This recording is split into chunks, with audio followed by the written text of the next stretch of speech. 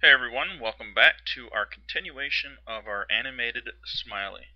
Now if you were with me last time, we had saved this and done this the head shape of the smiley face, and you should have pretty much what I've got here. So with that said, let's go ahead and get started. We got a lot to do here in this segment. So what we're going to do first is create the face, so in the eyeball here, so what we're going to do is create a new layer.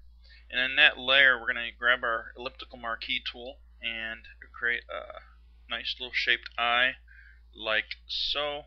And in that, we're going to fill that with a white.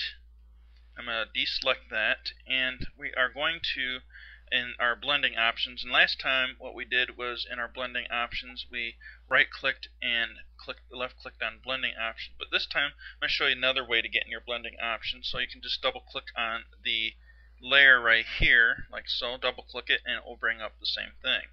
Now with that brought up, let's go ahead into our inner shadow here.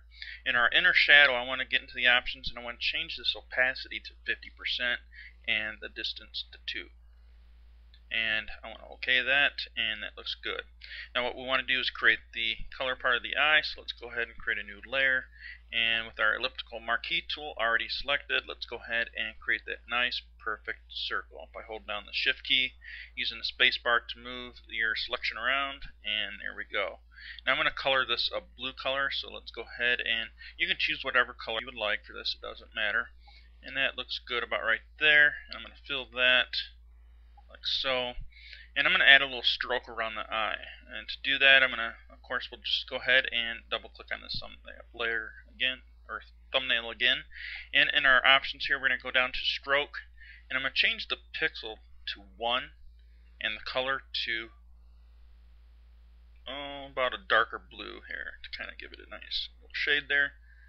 And I'm going to OK both of those, and that looks good.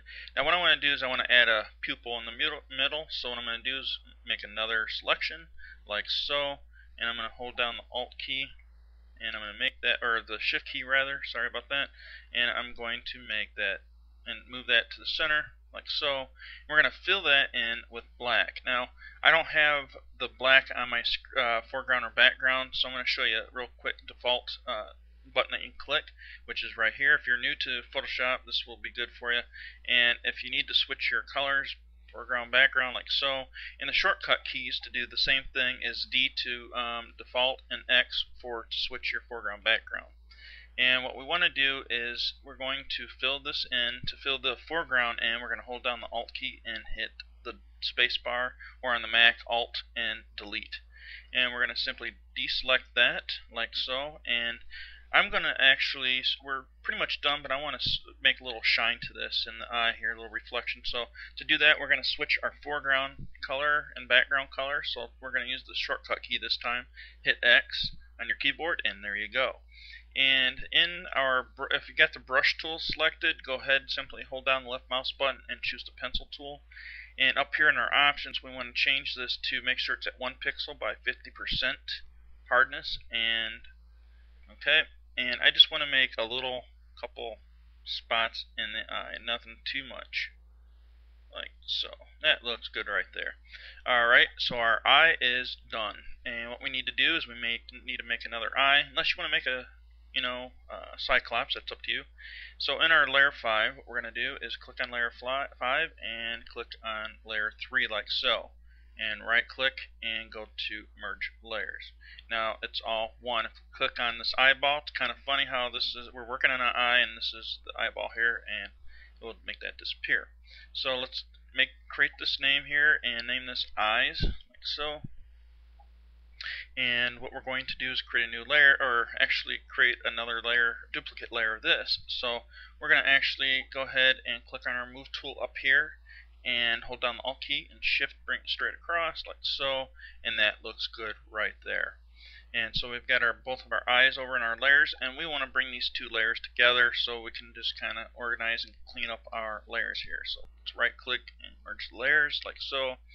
Now it's looking good. We want to create the mouth and we want to create the eyebrows. So let's go ahead and create the mouth. To do that, we're going to create a new layer, and in that new layer we want to make sure we got the elliptical marquee tool selected, and let's go ahead and make a shape like so.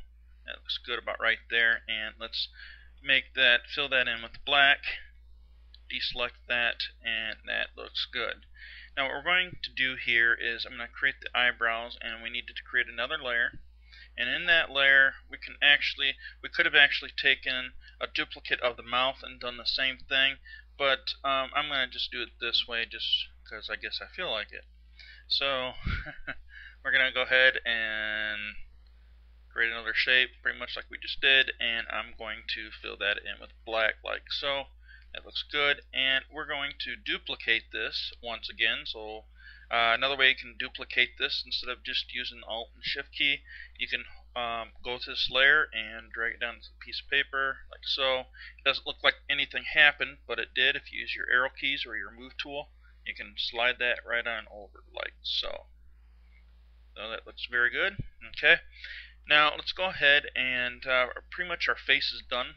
But what we want to do is create another part of this face for the animation. So before we could do that, let's go over to our layers and kind of clean this up a little bit. These two layers are right here are eyebrows. So let's go ahead and merge those layers together like so. And I'm going to name them eyebrows. So that just kind of helps me better and makes my life easier. So let's go ahead and create a duplicate, or we're going to create a group folder. So down here we're going to create a group folder and group all these into that folder like so.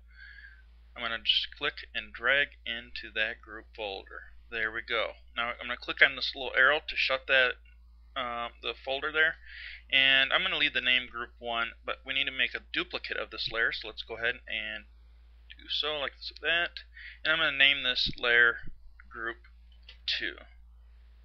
Now I'm going to go ahead and click on this arrow to open up the layers in this folder, and I want to affect this layer and this layer. So let's go to the mouth layer first, and we're going to just go on that layer, it doesn't matter, and we're going to just go over our old mouth like so, and that looks good.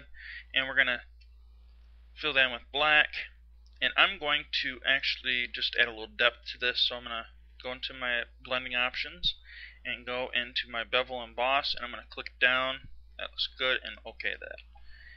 And I'm going to create a tongue now. To do that, we're going to create a new layer and use our elliptical marquee key tool again and create like an oval shape right there. It looks good, and fill that in with a red like that. Okay, and what we want to do is we want to bring that layer over like so to create another one, and that looks good. And I'm going to go into my blending options, and I'm going to give that a bevel emboss as well.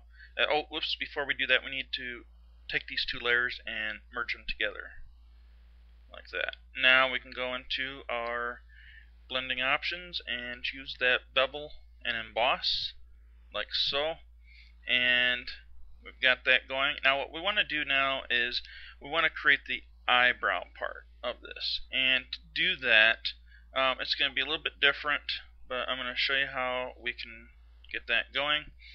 And we're simply going to go ahead and create a new layer and grab our elliptical marquee tool, and I'm going to just create a circle like so and fill that in with black.